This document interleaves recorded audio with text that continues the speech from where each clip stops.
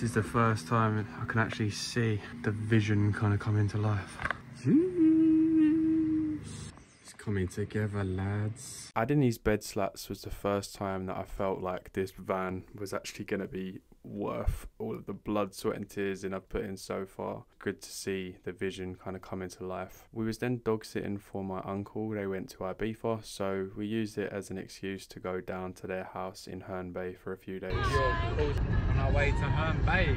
Got to Herne Bay. We was going to go Aldi to get some food, but chicken shop it is, mate. Freezing. You can smell as soon as you get out here though, like the seaside air.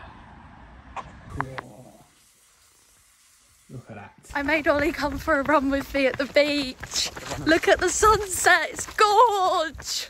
Woo! Still got a bit of a belly on me though. I wonder what that's from. Because I've been eating like an absolute pig recently. Hold on. Whoa.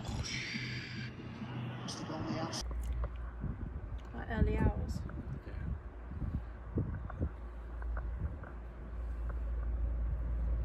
Besties.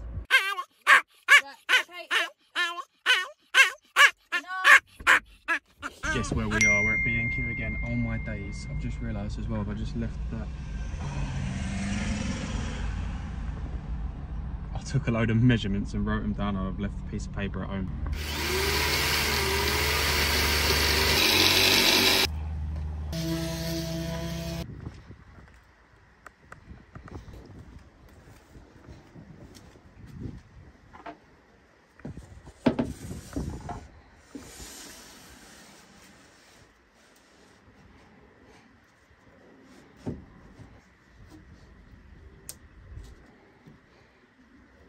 Bit of rained off, man. Just like absolutely pissing it down. Yeah. Shut to. Palmer's just scored as well.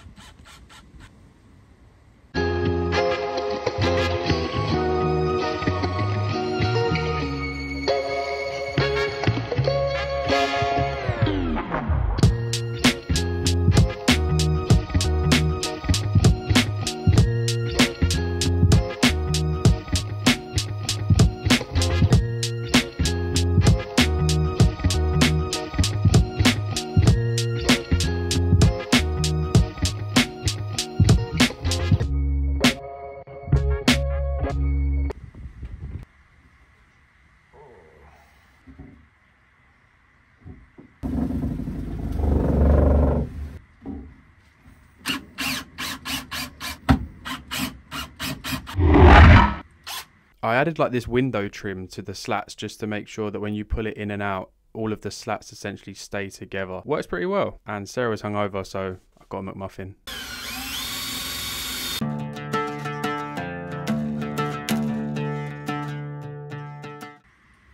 Started raining.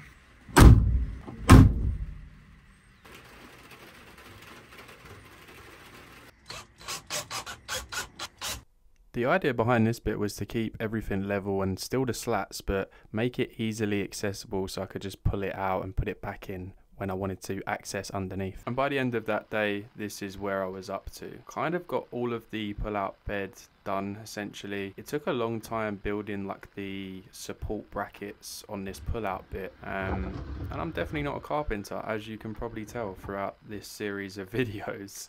So I'm sitting working away and I've got a message on Facebook. Bear in mind, it's probably like 2 months since. Is it 2 months? Yeah, probably about 2 months.